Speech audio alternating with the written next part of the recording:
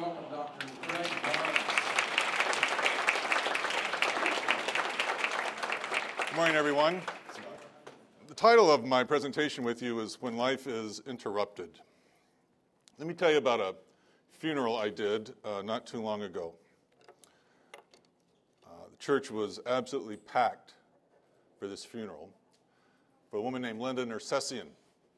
Linda was a 42-year-old woman who died of breast cancer in our parish after a long and brave battle. She was a very successful businesswoman, also highly cherished wife and mother of 2 children, George, who was 11, and Lulu, who was 8 at the time. It's one of those funerals that I just will never forget. I remember sitting in the pastor's chair in the front of the chancel, looking out at the front pew right here, where Linda's family was, her parents, her widower now, husband, George, and Lulu. We got through the liturgy as best we could. I remember as we were saying the 23rd Psalm, it didn't sound right to me. Particularly when I got to the part of, Lord's my shepherd, I shall not want. And I thought, actually we're all in want of this woman. This death I could never make sense of. What parishioners often don't understand is that when pastors are leading services for funerals, they're also in grief themselves. And we have to kind of fight back our own tears just to get through the liturgy of the funeral. There were 2 eulogies and that came first in the service, and they said what you would expect them to say. They were both from Linda's friends. They talked about what an extraordinary woman she was. We were defended and protected as best we could as these 2 women got through their eulogies as best as they could. But we weren't prepared for the 3rd eulogy, which was given by George, her little boy. I can still to this day see him standing up at a podium like this. I had to kind of get up on his tippy toes. His weeping father, Ray, was standing behind him. He reached into his pocket and he pulled out a loose leaf piece of paper. And then he began to read. He says, "Thank you all for being here to say goodbye to my mommy as she goes to heaven. I want you to know a couple of things that Lulu and I are going to miss about mommy. When we would come home, she would always be there in the kitchen. And it was wonderful to walk in the door knowing that mommy was there waiting for us. And at the end of the day, when it was time to go to bed, we would race upstairs and jump into the bed and have tickling contests before she would read us a story. And then I'm going to miss that too." Folds up his paper, stuffs it back in his front pocket, and he sits down. The tenor soloist then begins to sing, "Jesus, lover of my soul, let me to thy bosom fly." I was amazed at how the music just waged war on all of our defenses at this point. And we all surrendered to the grief by the time the soloist was done. Now it's my turn to speak. Only I can't speak. And nobody else was volunteering to speak anymore either. So we just sat there in the silence for a long time. That's what I remember the most about that service, is the silence. Now, eventually, I had to go to the pulpit and proclaim holy words because that's my job, to speak into that silence. I've seen this silence before, and I've seen it a lot. It's the same silence that shows up in cemeteries. When I'm standing next to a widow or a widower, and we're just staring at a tombstone, remembering a death. It's the same silence you find in nursing homes late at night. Nursing homes late at night are some of the quietest places on earth. It's the same silence that you find in a bedroom when a child has a dangerously high temperature. It's the same silence that you find on the telephone. When a friend from the East Coast calls to say, my son was killed in an accident, and you stammer a bit, and you say, I don't know what to say. Right. No words that are human can stand up to that very powerful silence. But the reason people gather in churches for funerals, the reason people ask their priest to come down to the emergency room, is because we want to know if God has a word that can stand up to the silence, this powerful, powerful silence. Is there a word that can pierce the silence with any kind of hope? And that's called the Word of God. A word that can finally stand up to this terrifying silence that strips away all human words. Sooner or later, every life gets interrupted by something. Nobody lives the life they had planned. I mean, who here is living the life they had planned? Nobody. Now, some of these interruptions at times are wonderful. You fall in love. There's a reason why we call it falling in love. It's like you were walking along fine, and then you trip. And you realize, I'm in love. My life has just taken a permanent change. That's a wonderful interruption. Some of the interruptions are quite subtle. You go to the mirror one morning and realize you're staring at your parent. You wonder, when did that happen? It's called aging. It's an interruption that finds all of us. One of my parishioners told me about a time that she was vacuuming the living room carpet, thinking about her job. She looked out the back window. She saw her 5-year-old boy throwing a ball up in the air and clumsily trying to catch it. And she couldn't stop crying, just looking at this child throwing the ball in the backyard. And it reoriented all of her priorities. Some of the interruptions are very tragic. A woman is showering one morning. She finds a lump. She gets it tested. She's in for a long, hard journey. Your boss comes into your office, shuts the door, sits down, tries to explain about downsizing. And you're worried about your mortgage. Anytime these interruptions occur, your life is suddenly not in the familiar place anymore. It's off to a different place. And the only way to get from one place in life to the next place in life, according to scriptures, is to go through a barren place called the desert wilderness. Isaiah 43, verse 18 says, "Do not remember the former things or consider the things of old. I'm about to do a new thing. Now it springs forth. Do you not perceive it? I will make a way in the wilderness and rivers in the desert." Everyone in Scripture who is of any use to the biblical drama has to spend time in the desert wilderness. Their lives get interrupted. They have to go to another place, and the way they get there is through this desert wilderness. It is the fundamental metaphor in Scripture of getting from Egypt to the Promised Land. You can't get from the former life in Egypt to the Promised Land without going through the wilderness. Well, nor can we grow in our spiritual lives or mature into the creations God is trying to create of us without getting through the wilderness. But it's a hard place to go.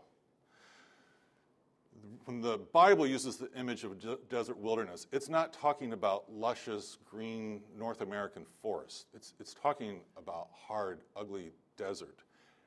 And the ancient people didn't like the desert. There were no back-to-nature movements in ancient society. The desert scared them. I mean, people died out there. These were village people. They went from village to village. If they had to go through the desert, they did it as fast as they could.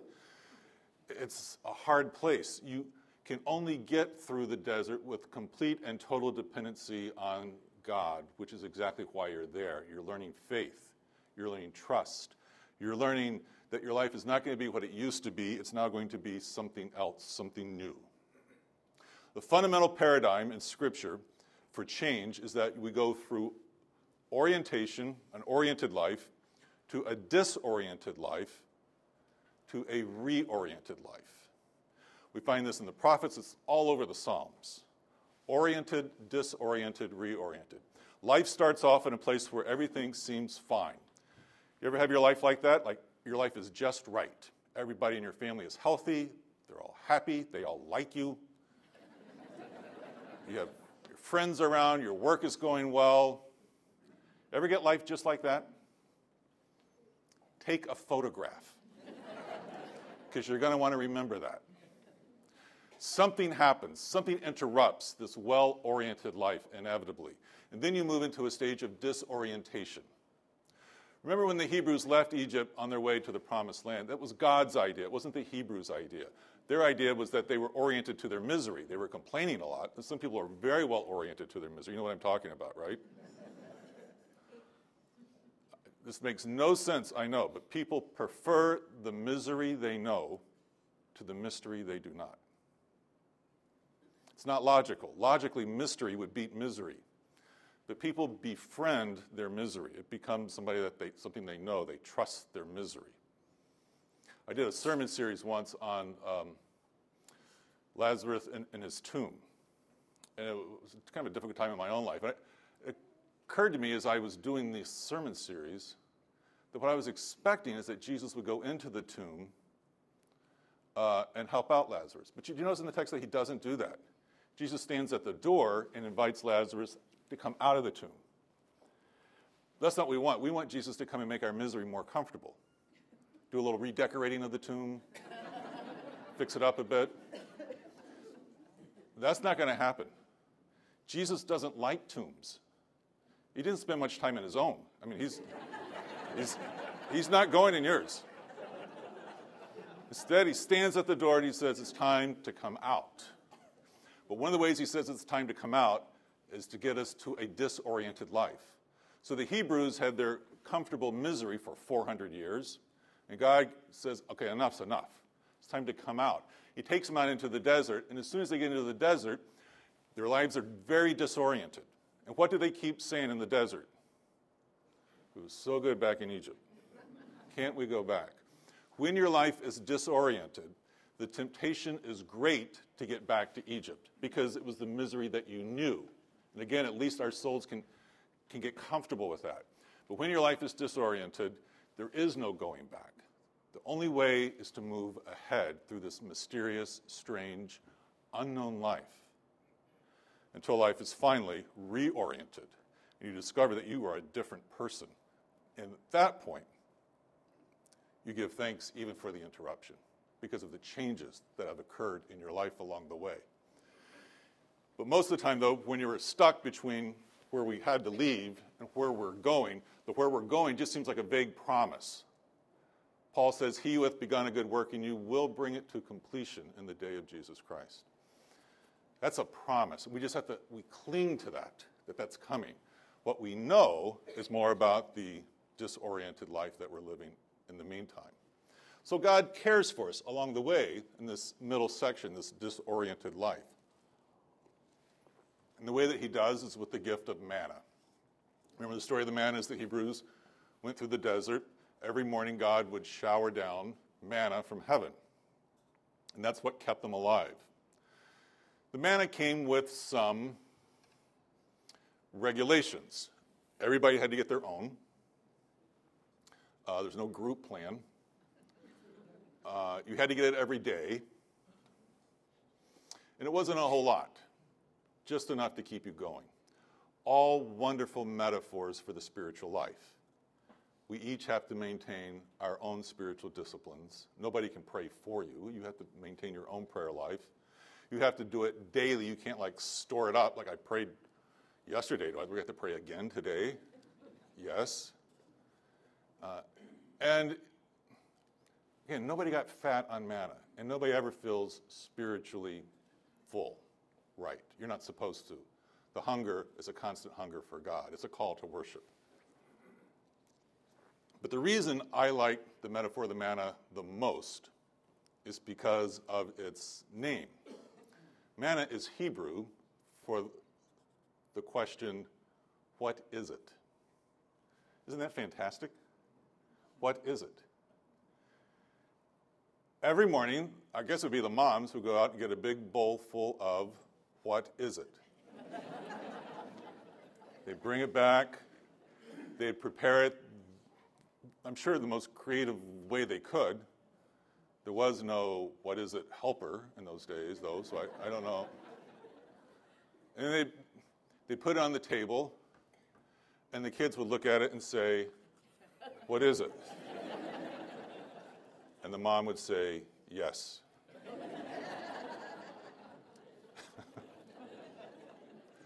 So day after day after day along the desert sojourn, they're asking this question, what is it, God, that you're doing in our lives? What is it that you're asking of us? What is it that this is all headed toward? What is it that we're supposed to be about? What is it that's so wonderful about the promised land? Why couldn't we have stayed where we are? What is it? What is it? And that question keeps getting asked for centuries and centuries and centuries, right up till the 6th chapter of John, where Jesus refers to the manna, and he says, you've heard of old there was a manna from heaven. I am now the bread of life. I'm the new manna. Which means the answer to the century-old question, what is it, what is it, what is it, God, what is it, God, what is it, God, is Jesus. But Jesus is saying that he's the new what is it, which means that the answer to the question is another question. But it's a better question. Now the question is, what is it that Jesus is doing in your life? Which means that if you have Jesus at work in your life, even in asking the question, what is it, Jesus, you're doing, you are now off the hook for having to be your own Jesus.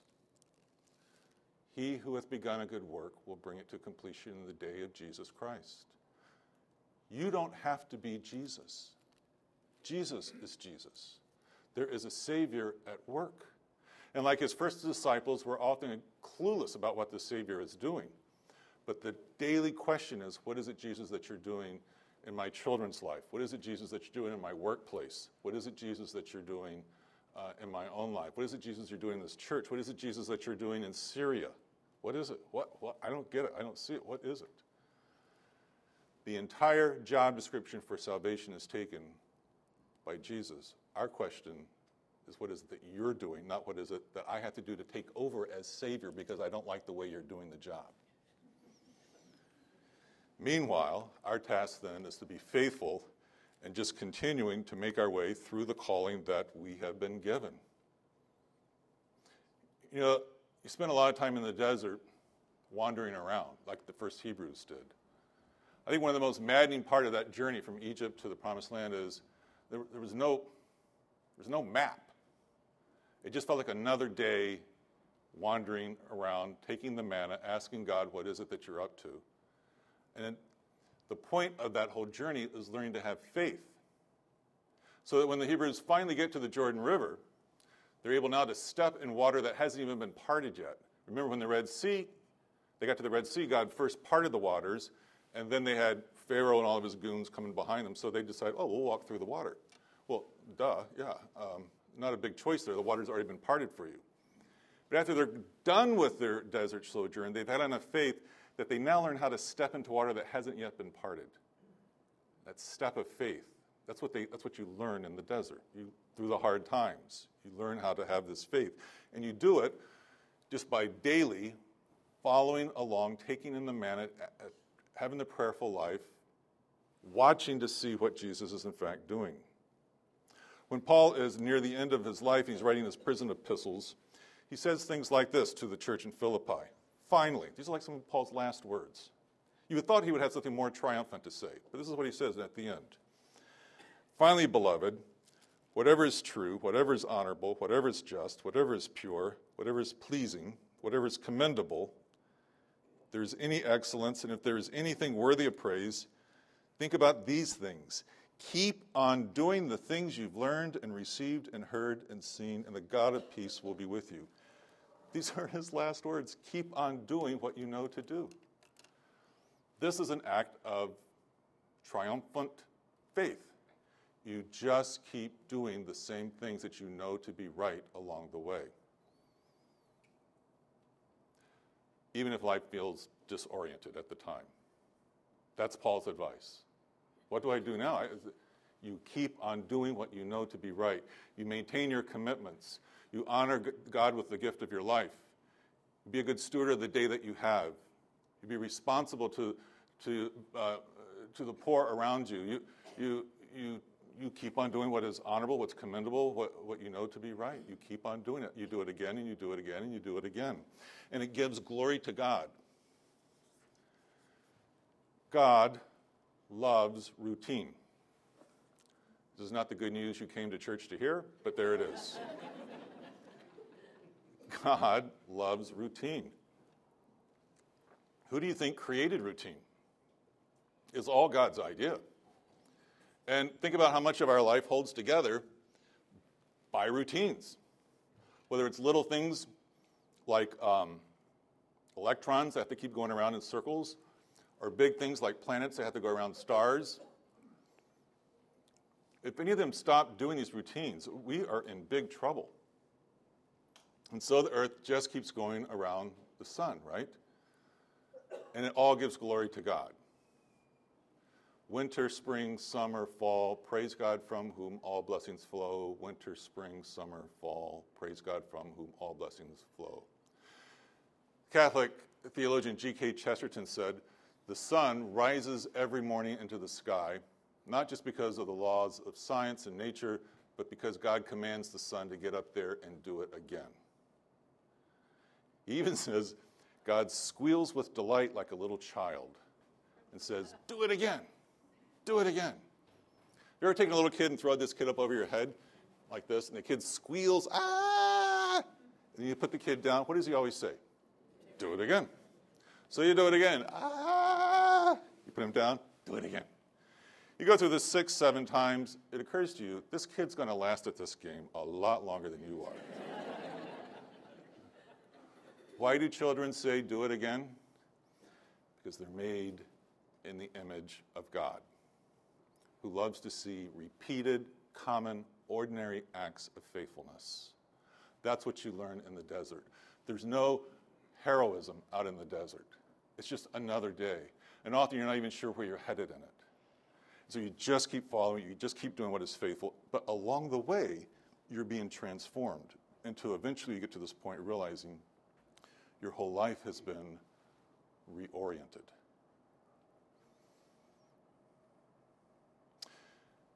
It's just a hard journey. But at the end, it starts to make sense. When I was in 3rd grade Sunday school, the state-of-the-art technology for teaching us was a thing called flannel graph. Everybody under 50 is going, what? Flannel graph is a large board that had flannel wrapped tightly around it, and it sat perched on an easel.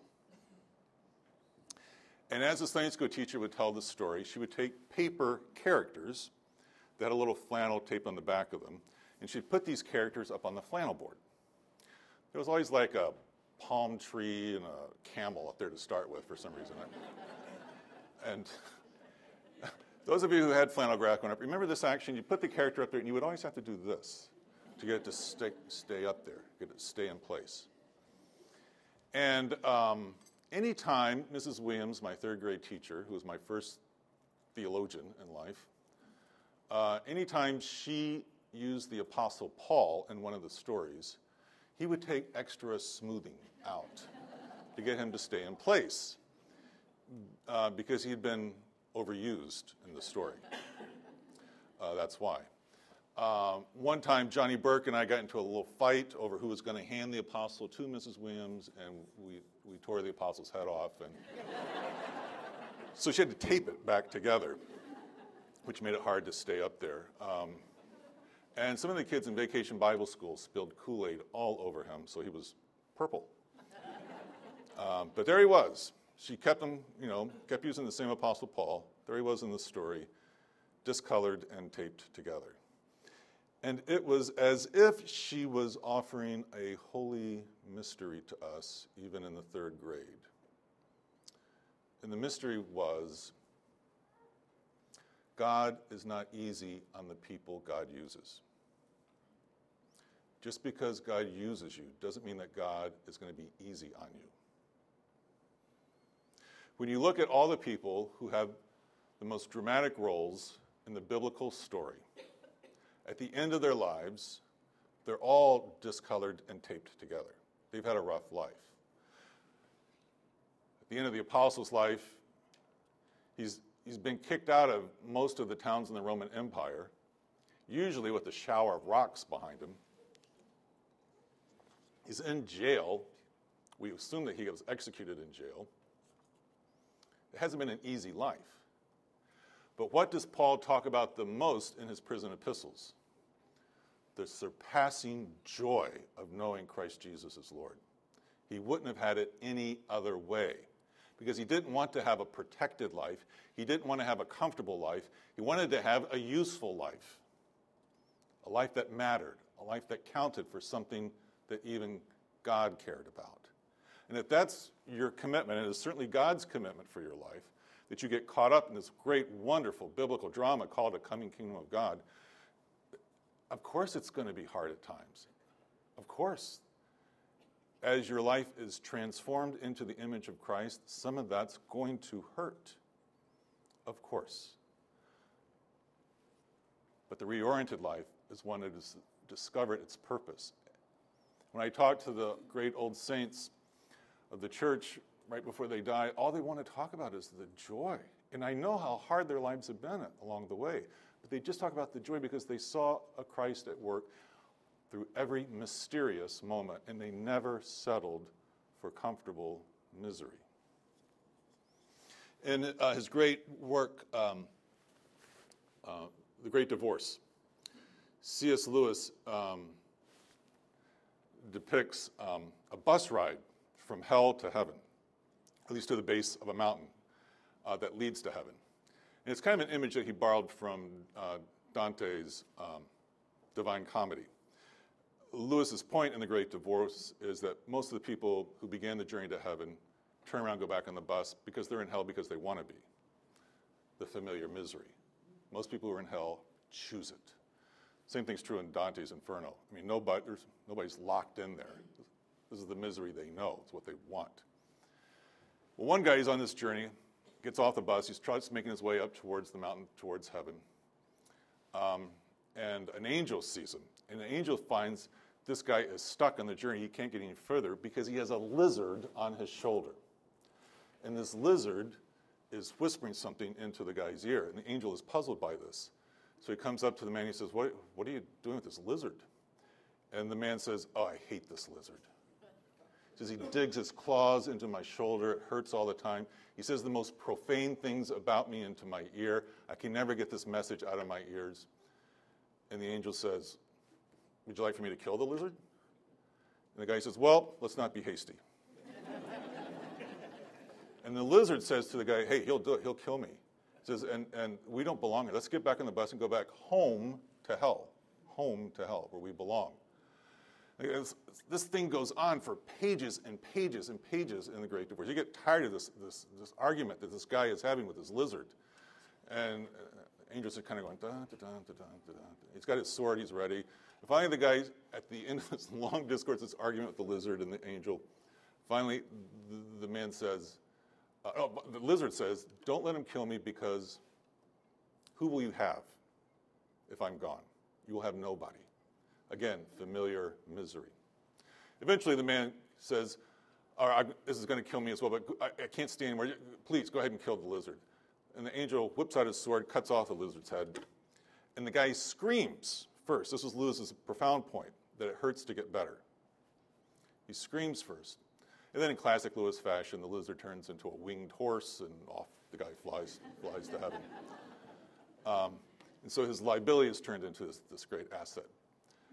But I've thought of this often in times that I've had parishioners coming to me for pastoral counseling, complaining about things like they're stuck in a job that they hate, but they have to have it to afford a lifestyle that they really don't like either.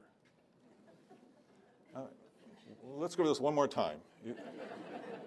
It's almost like I can see the lizard on their shoulder, just whispering in their ear. what will you have if you don't have your misery? It's like expecting Jesus to come in and make your tomb more comfortable. The invitation is always to come out of that, but it hurts. It hurts to get better. It's the only way, though, to find your way to the reoriented life. To be like with the Apostle Paul, at the end of your life, taped together maybe, but only wanting to talk about joy. Let me pray with you. Thank you, Holy God, for the fact that you never settle for what we do. Thank you for calling us to new life. Thank you for the gift of manna along the way, that we're never abandoned, we're never alone. Give us the courage of the Spirit to keep on doing what we know to do, to live lives of faithfulness, and along the way to watch more of your creativity unfold in our lives. In the name of the Savior, amen. Thank you all.